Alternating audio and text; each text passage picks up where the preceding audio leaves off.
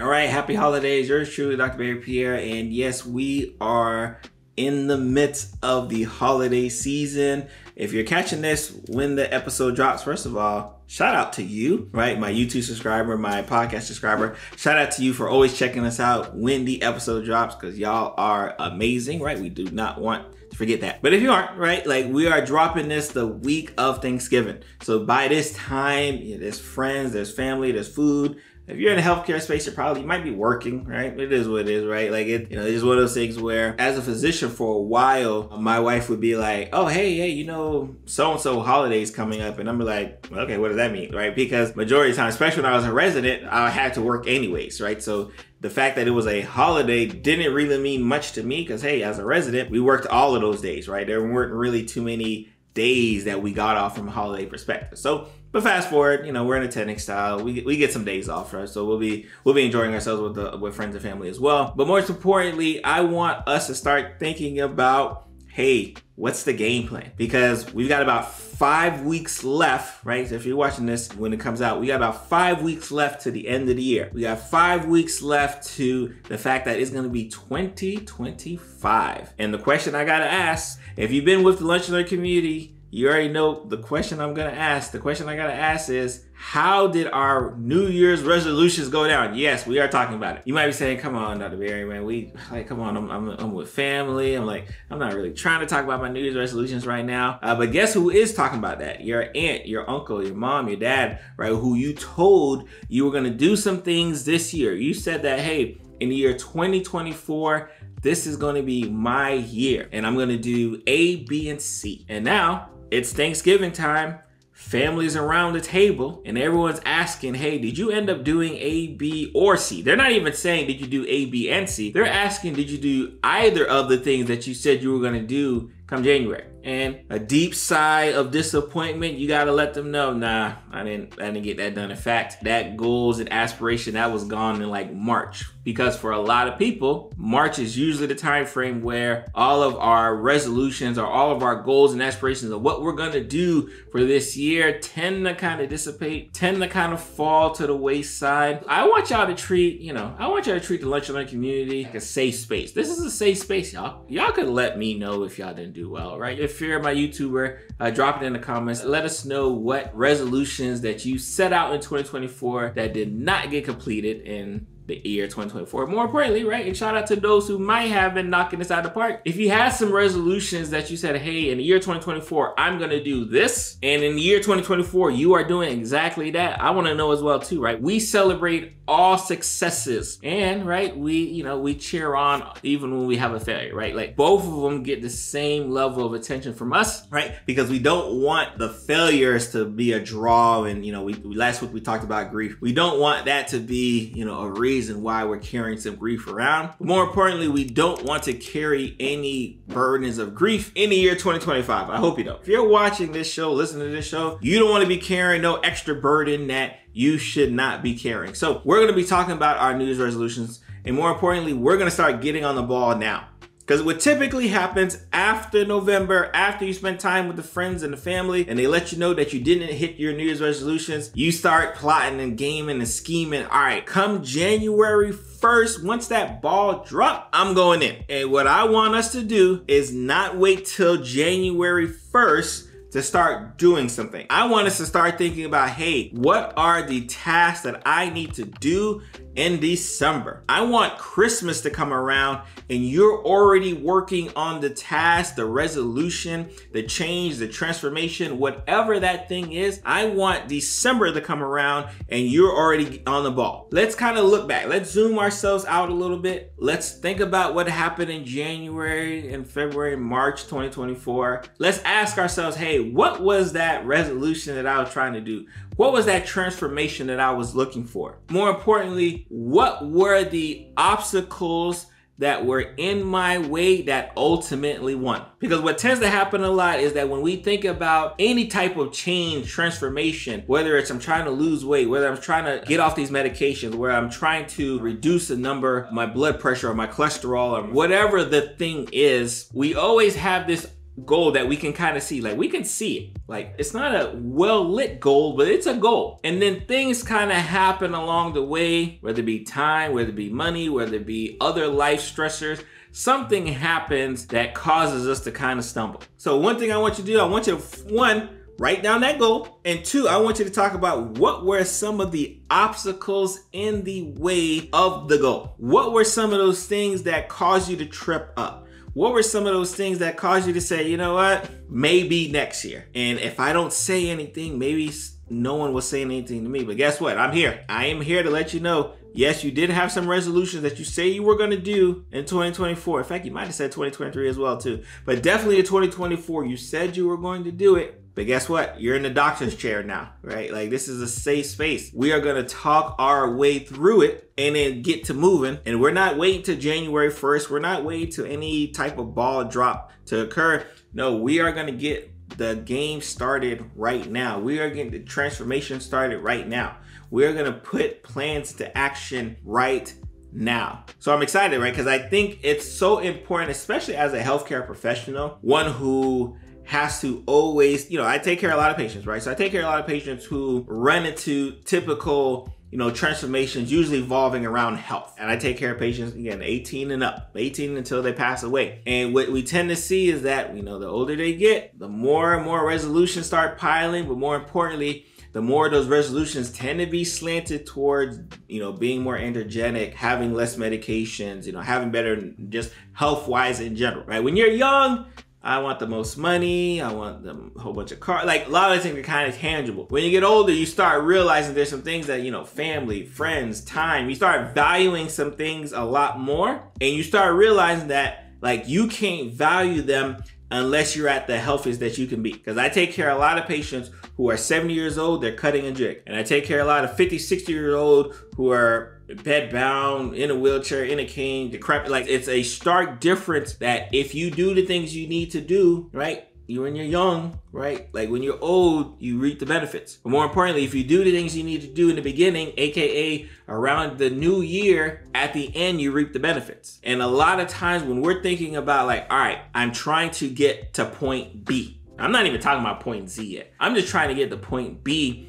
I feel like point B is so far away that, like, I'm not gonna try that. I ain't gonna do that. Like, you start telling yourselves, right? So, like, write down some of the obstacles that were in your way this year, because if you don't write them down, right, we don't know how to do the next step, right? Ask yourself individually, for each obstacle that you have, what is one way I could have done to prevail over that obstacle? And the reason why I want y'all to do that, especially, it's much more difficult to do while you're fighting over the obstacle. While you're tripping over the obstacle, it tends to be a little bit more difficult to plot and scheme ways to get through the obstacle, around the obstacle, over, under. Like, it's usually difficult to do so while the obstacle is happening to you. But as we zoom forward, and we're at the point now where there is no obstacle, because I'm not even trying to do the transformation that I wanted to do, it tends to be a little bit easier to kind of game plan and strategize for it, right? So I think the next step is definitely writing down, and I don't want you to write 10 things down. That's how we get in trouble in the first place,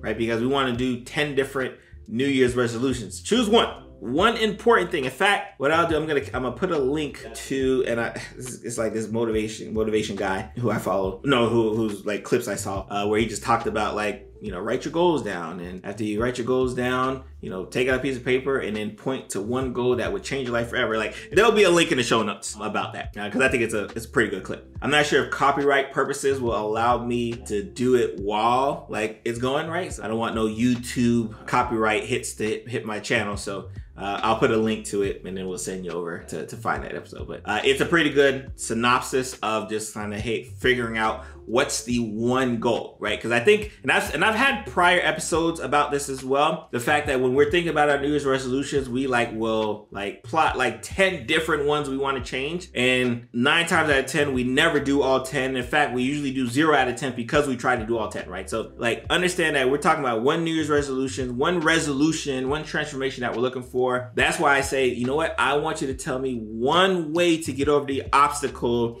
that was in your way, right? I just want you to do it one way. And then our next step, right? We are going to now, because we already know what our resolution is going to be. We already know what the obstacles are before we get to the obstacles. We already know what the solutions to each individual obstacle is before we get to the obstacle, right? We already know these things. We're having them written down. I don't want y'all to just think them out in your mind.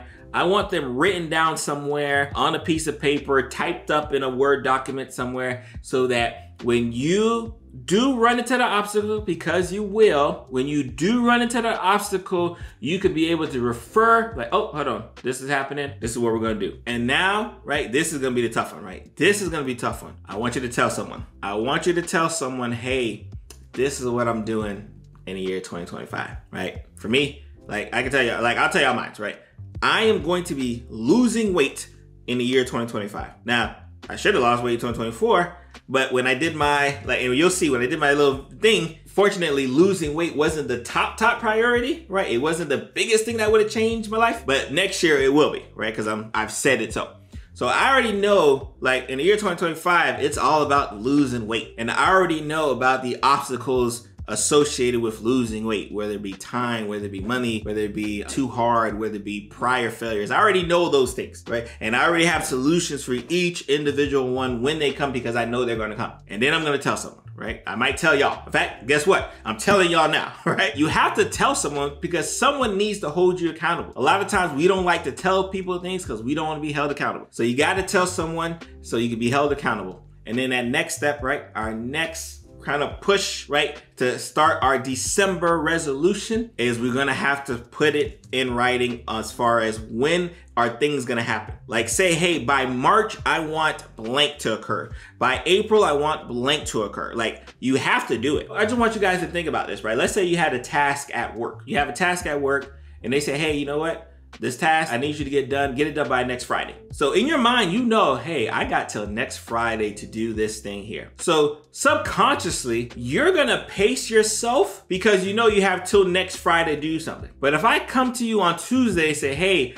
I need that same task done this Friday, that same task that a different person said, do it next Friday. Hey, you know what? I know they told you next Friday, but we need the task this Friday. All of a sudden, subconsciously, guess what you do? You start ripping and running and you make sure that task is done this Friday instead of the next Friday. You have to ask yourself, well, Dr. Barry Pierre, would I have finished that task by this Friday if I knew I had till next Friday to do so? Someone's gonna do it, so let me put that disclaimer out there. The majority of people are not going to say, you know what? I know I got something done till next Friday, but I'm gonna finish it this Friday. Subconsciously, if the majority of people know they have till next Friday, their work effort, the mental energy they're gonna put behind it is gonna make sure they finish it by next Friday, not by the Friday coming up. Until someone said, your boss said, hey, I need that thing this Friday. So that's the thing, right? You gotta say, hey, what are my resolutions? Like, what is the thing I want to change? Number two, what are the obstacles in the way that I know I'm going to run into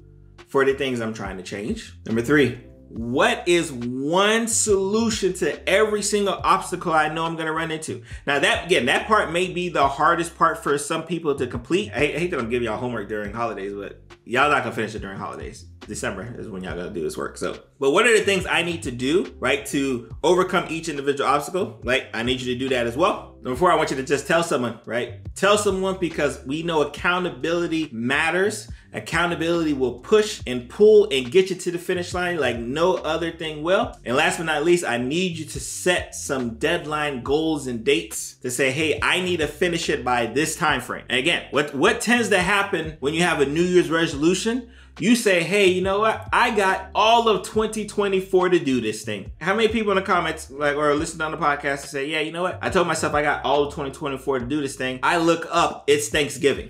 I didn't do the thing. And it's because you said, I got all of 2024 to do this. I don't want you to do that, y'all. I don't want y'all to wait and tell yourself you have a whole year to do something. No, I want you to have, there may be short-term goals, intermediate goals, long-term goals, especially if I'm thinking about blood pressure issues, if I'm thinking about losing weight, gaining weight, getting stronger. If I'm thinking about all these different things here, you're not gonna lose the weight overnight. You're not gonna get super bulk overnight. That's not gonna happen. That's not realistic. I should put a little caveat. Make sure your stuff is realistic. Make sure your goals are realistic. realistic. I hope I don't have to say that. But make sure your goals are realistic. Talk to a healthcare provider, especially if your goals are centered around like health, to make sure that you're getting realistic feedback and goals, right? Because again, like I said, I don't want to say, oh, I'm gonna lose 100 pounds by February. Not gonna happen. Just make sure your goals are realistic. Make sure you tell people, make sure you're accountable. Make sure you're setting the goals and timeline of goals. Whatever your resolution is, you should have a short-term goal that, hey, within the next month, I'm gonna do this. In fact, before the year 2025, for my New Year's resolution, I'm gonna have this done. Not I'm gonna have a New Year's resolution chosen. A lot of y'all do that.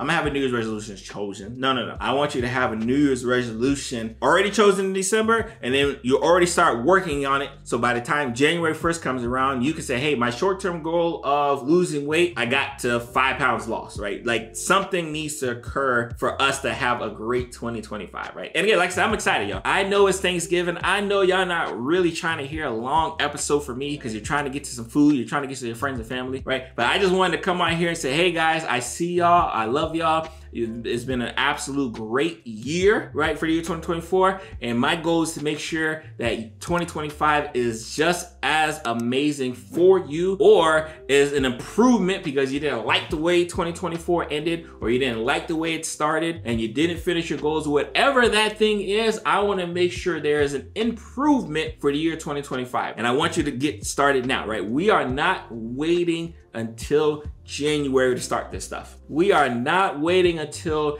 January to start thinking about our New Year's resolution. We are not waiting until January to start thinking about the obstacles. We are not waiting until January to start holding ourselves accountable with solutions. We're not doing that, y'all. Not no more, because they don't work. It don't work. It ain't been working. It hasn't worked for a while, but like now that you're in a doctor's chair, we're just being honest with each other. It has not worked in a while. All right, let's just be honest. So I'm yours truly, Dr. Barry Pierre. You guys have a blessed, happy holidays, happy Thanksgiving, and I'm gonna see you guys next week.